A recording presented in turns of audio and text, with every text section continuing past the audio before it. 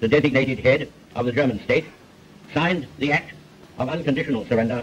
The turning point of World War II emerged through Winston Churchill's strategic brilliance and unwavering resolve. Amidst Germany's overwhelming pressure, Britain made an unexpected move by dispatching just 2 bomber fleets to Berlin. This seemingly small step actually had a monumental impact, altering the course of the war fundamentally.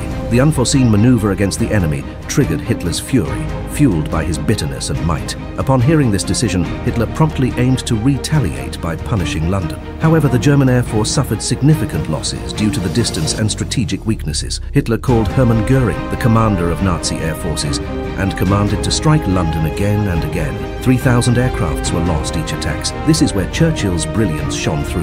Having thoroughly analysed his foe, he managed to surprise them with a cunning move. Hitler's ambition, impatience and emotional impulsiveness inflicted heavy costs upon Germany.